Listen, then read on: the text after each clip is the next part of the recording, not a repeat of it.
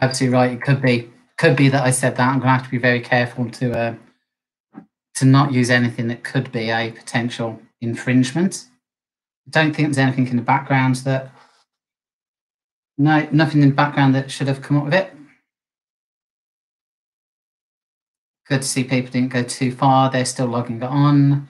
By all means, if you've watched the video that we've done, then by all means, it's a black mug, Eloise, completely plain black, just so that nobody can accuse me of anything with that either. Yeah, if you've watched the video that Mrs. Thompson's put together, please do put a comment. I know we've all really found it strange that we're kind of teaching you, but we can't actually see you. So hopefully you've kind of quite enjoyed seeing all of us at the same time. So any feedback on that would be really appreciated. I know it's taken Mrs. Thompson a lot of coordination to try and get us all to do what she wanted us to do.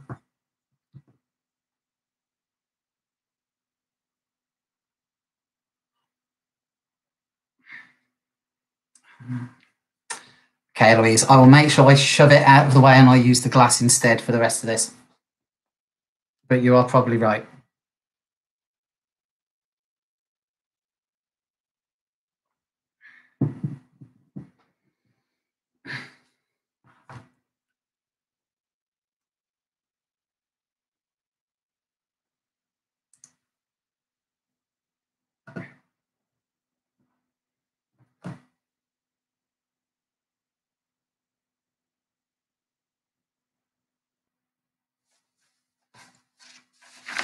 Okay, just give it a second to see if we get more people coming back to join us.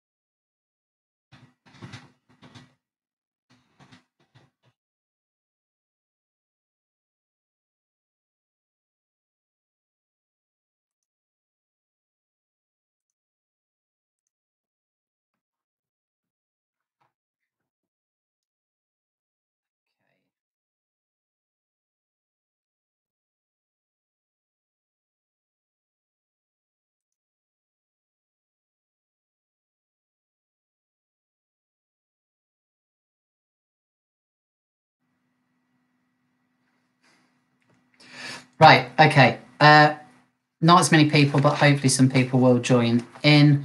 I will find somewhere that we can put the questions on the school website.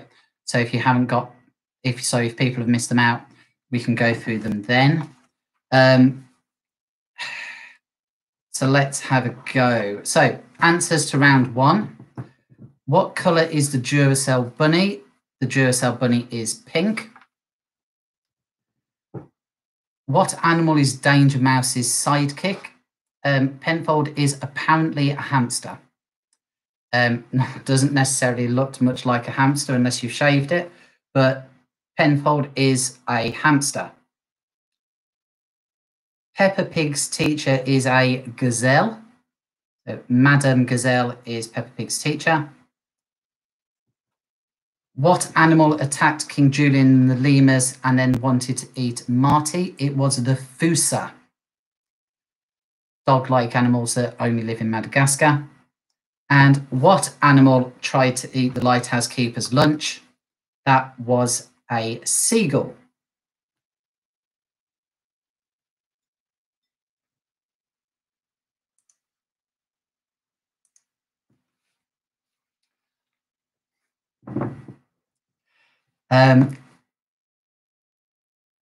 Adverts. So, which bank employee sang in the Halifax adverts?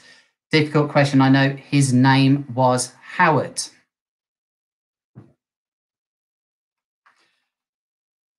Hi there, Evie. Hope you're being kind to your sister. If I asked, how do you eat yours? I would be talking about a Cadbury's cream egg. In the very old advert for Yellow Pages, who wrote fly fishing? Famously, J.R. Hartley. In what supermarket might you see a sign saying every little helps? That was Tesco. And I think this time I don't want to be the only person singing. I'm sure that there are enough of you at home who can at least shout out the product. So let's have me and everybody else sort of my age-ish at home joining in as well, okay? So, 1, 2, 3.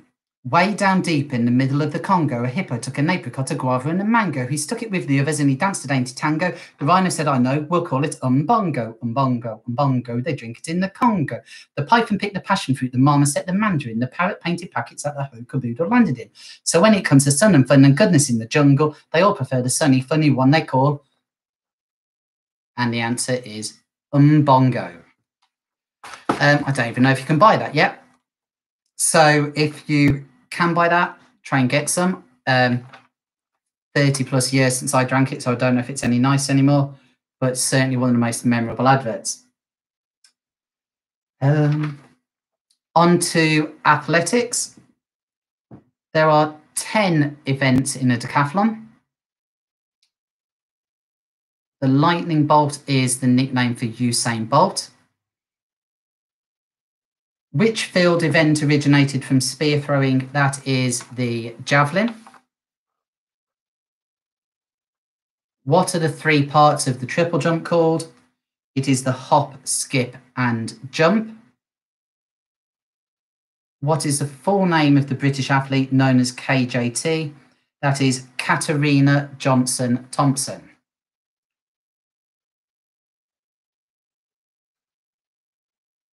So animals, the answers were pink, hamster, gazelle, fossa, seagull. Adverts, Howard, Cadbury's cream egg, J.R. Hartley, Tesco, and umbongo. Athletics, 10, Usain Bolt, javelin, hop, skip, and jump, and Katarina Johnson-Thompson.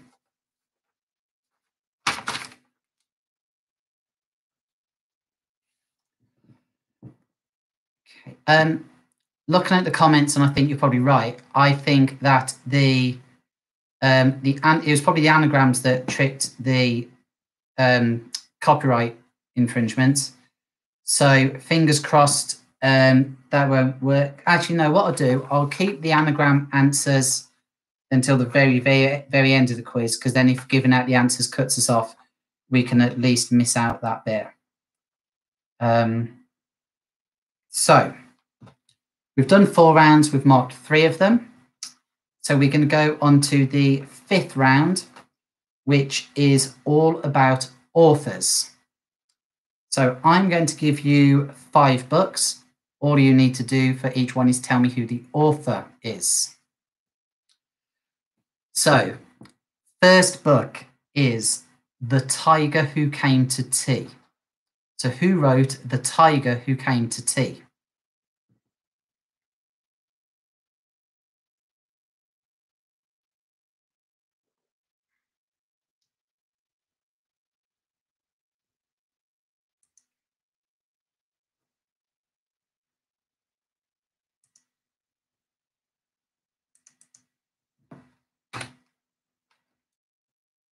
Second book, The Very Hungry Caterpillar. So who wrote The Very Hungry Caterpillar?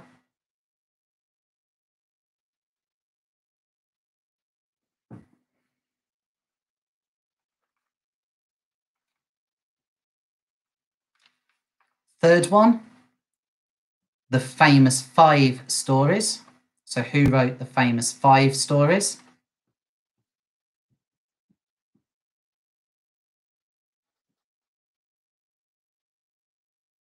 Number 4, George's Marvelous Medicine.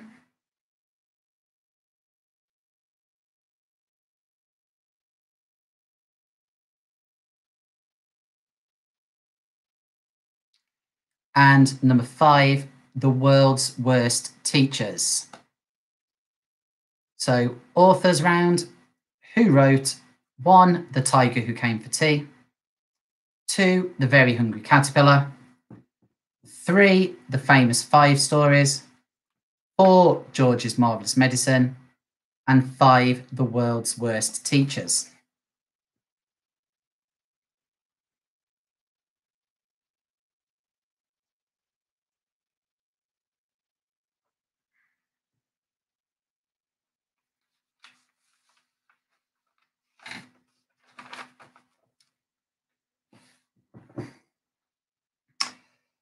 Okay, final round. Final round is just called Awesome A's.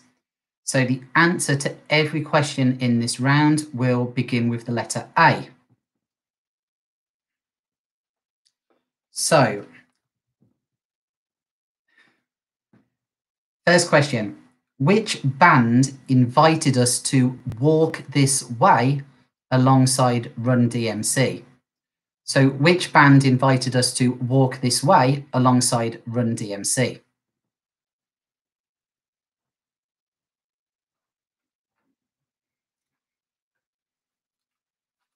Mrs. Underhill, it's only a piece of cake if you know it.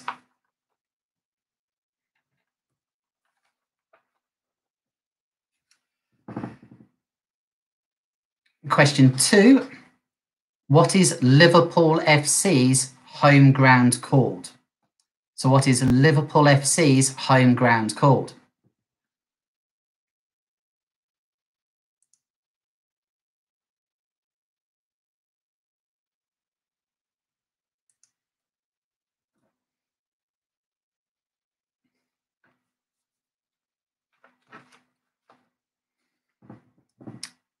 Question 3.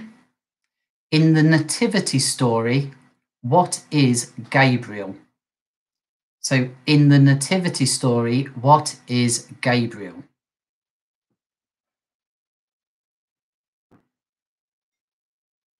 Would like the full answer there, please.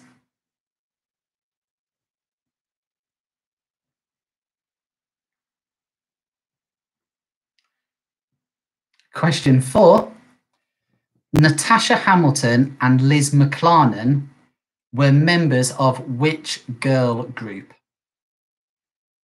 So Natasha Hamilton and Liz McLaren were members of which girl group?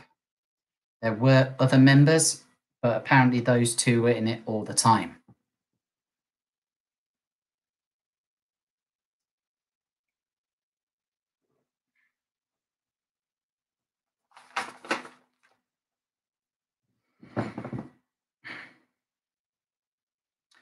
And final question. What animal would appear, start that one again. What animal would appear first in the dictionary? So what animal would appear first in the dictionary? And for a bonus point, what animal would appear second in the dictionary?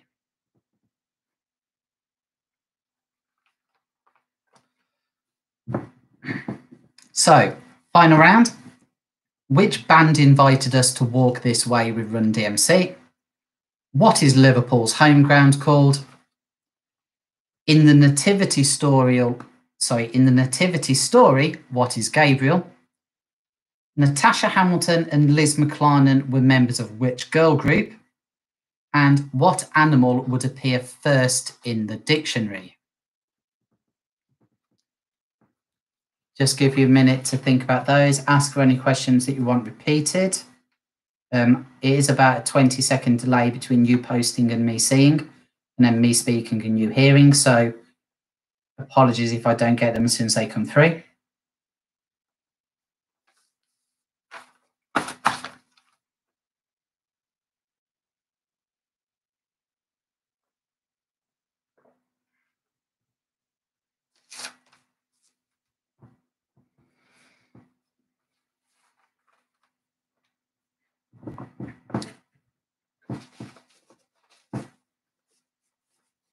Okay, so we're going to go with the authors round to Mark. Apologies for us jumping about a bit this week.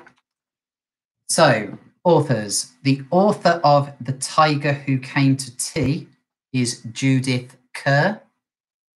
So, Judith Kerr. The Very Hungry Caterpillar was written by Eric Carle. I hope there is nobody at all who has been in year 2 at Earl's Cohen who does not know that one. Famous 5 stories were Enid Blyton. George's Marvellous Medicine were by goodness me, it's gone on too long, I can't speak anymore. George's Marvellous Medicine was written by Roald Dahl. The World's Worst Teachers was David Walliams.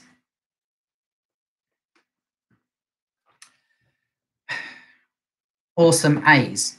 So, which band invited us to walk this way alongside Run DMC? That was Aerosmith. Liverpool's home ground is, of course, Anfield. The nativity story, it is the Archangel Gabriel.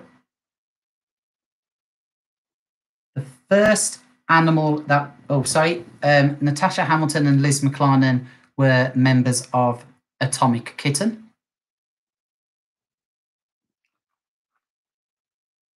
And the first animal in the dictionary would be an aardvark, quickly followed by an aardwolf. Not quite sure what an aardwolf is, but apparently it's the second one in the dictionary. So Aerosmith, Anfield, Archangel, Atomic Kitten, and aardvark.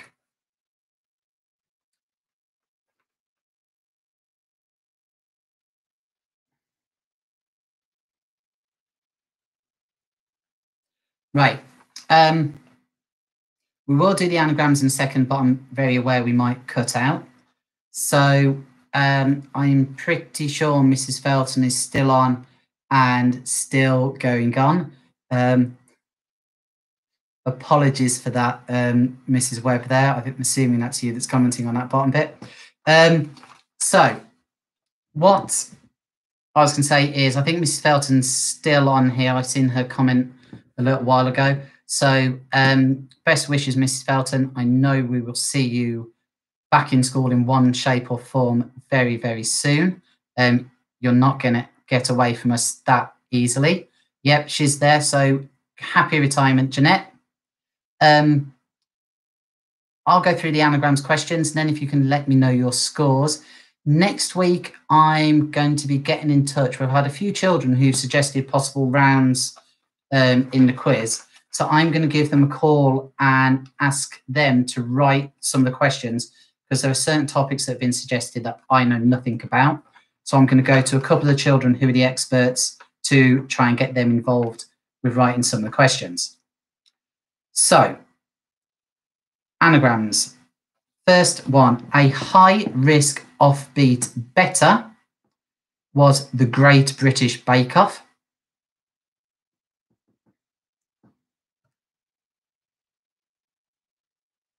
I echo vet is The Voice.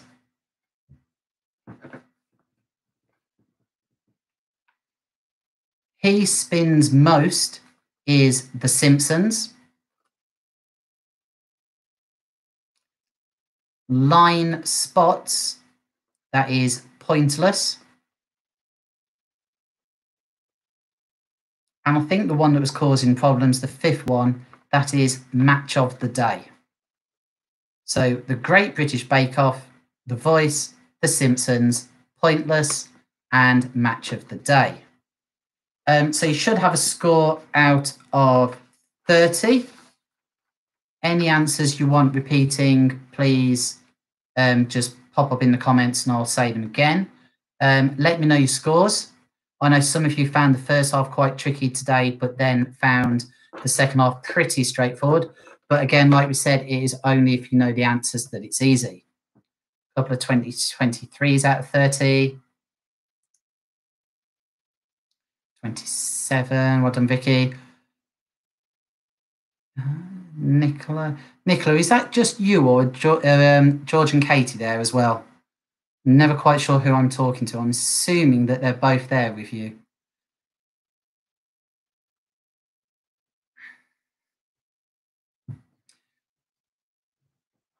All of you. Hi, George. Hi, Katie.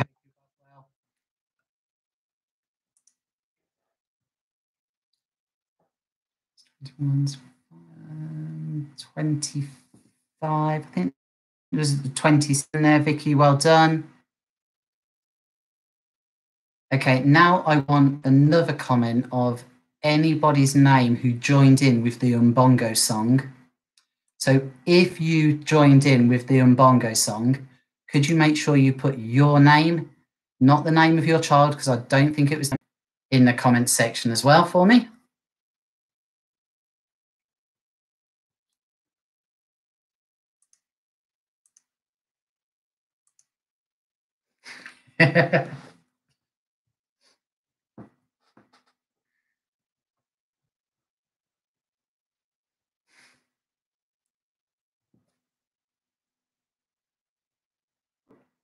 I spoke to Mrs. Atkinson in the hall during the break, and we kind of almost had the idea that one week we could have a round of rap where I have to kind of rap certain songs and you have to work out what it is.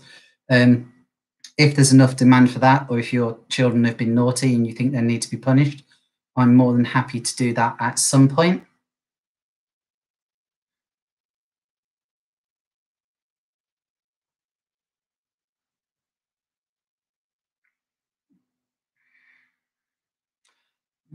Well, if it is still around, then I'm assuming they are going to have the a bit of a rush on it in the co-op.